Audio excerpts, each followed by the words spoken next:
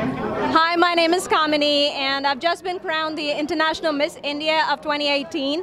Quite an exciting moment, I should say.